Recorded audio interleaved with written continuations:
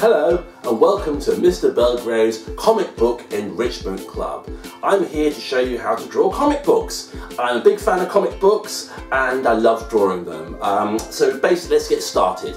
You need some really basic equipment. Most of you should have this at home. If not, it's quite cheap to buy. First of all, you need a pencil. Just a nice, normal, sensible pencil, not a great big silly one like this, okay? I like this pencil because it's got a tiger on the side, so every now and then when I'm getting bored I can go, oh, the tiger's coming to get me. So that's why I like this pencil in particular. But you don't have to have a pattern on your pencil. A nice, sensible pencil. Obviously, you need a pencil sharpener, okay? Now, pencil sharpeners are great. Obviously, I don't like them in my class because you kids use them all the time and there's pencil shavings all over the floor. But at your own home, make as much mess as you want to. You also need a rubber. Now, I know this rubber is quite big and silly, but you know, I don't care. It is my house. I can do what I want. And you also need a thin black felt tip pen. I use this one. It's like a handwriting pen. You can use one from your colouring books. Don't use one of those big ones, the big ones you use to actually colour in. Just use one of the thinner ones. Black is always best, okay? And obviously you need some plain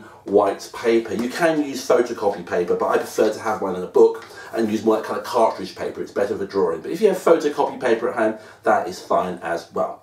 Now, when you draw comic books, one of the things I always think is you need to make sure you get used to the technique, basically. So what I would like to show you is that we do some sketching, basically. So it's light, gentle strokes on the page, okay? So I'm going to draw a picture of a dog, okay? Now, this is a picture of a dog I've been drawing for years. I call him Sam the dog, okay? And I just, as you look, can you see what I'm doing here? Just very, very light sketches, okay? I'm not drawing a solid line at all. It's just lots of tiny, tiny, tiny little strokes. And I'm drawing very, very lightly, okay? Remember, lightly. Don't do that thing some of you do. You press down really, really hard.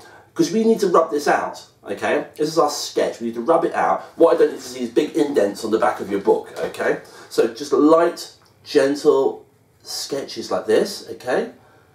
And what happens is, once you go over this with a pen, the idea is that you need to rub it out afterwards, okay? So as you can see, I'm doing this quite quickly because I've done this character quite a lot over the years. And what you'll need to do is really take your time, okay? I'm not saying you have to draw a dog. You can draw whatever you want to. You can draw, you know, unicorns, hamburgers, chicken nuggets, chocolate cake. You can do chocolate cake, Haribo, and chicken buckets are one of my favourites to draw as well. So now I've done the sketch of my dog, what I'm going to do is I'm going to take my pen now, okay? Put the lid on the back. Make sure you take the lid off, because what happens is you start drawing, nothing happens, okay? I've done that before. I've come in and said to my wife, look at this lovely drawing, and she says, you're an idiot, there's nothing there, and I realise I've left the lid on my pen. So make sure you take the lid off, otherwise nothing happens, okay? It's just a waste of your life, okay? So as you can see, what I'm doing here is I am just going round the pencil now with my pen. Now, as I said, I've done this a lot, so I know what I'm doing, especially with this character, but I would suggest you really take your time when you do what we call the inking, okay? So the first bit is what we call penciling, and this bit is now the inking, okay? So just take your time. Now, as you'll notice, I'm not colouring actually anything in solid black, okay? Anything you want solid black, do afterwards, okay? All we want to do is have our outlines, okay? That's all you need to do.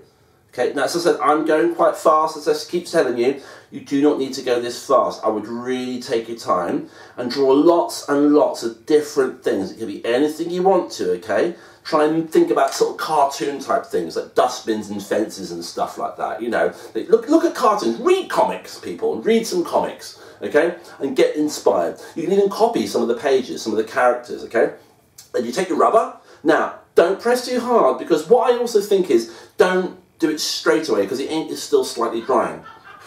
You might want to blow the page as well. And then you get your rubber and very gently start rubbing your character out, okay? But very gently. Don't do too hard, because if you press really hard with the rubber, what happens is the ink will start to come off, okay? So just nice and gently rub out the pencil. Now, as I said, because if you've done it very, very lightly, what you'll find is the pencil will come off. And then you just blow. Make sure you brush with your hand as well, because there'll be bits of rubber all over the book, okay? And as you can see, I've drawn a picture of my dog here. Okay? And it really is as simple as that. That's basically the very first lesson. This is part 1. I'm going to keep uploading other videos. I want to show you things about maybe writing your scripts, how to create other characters. Okay? But thank you for watching, and I'll see you for part 2 for Mr. Belgrave's Comic Book Enrichment Club. Thank you.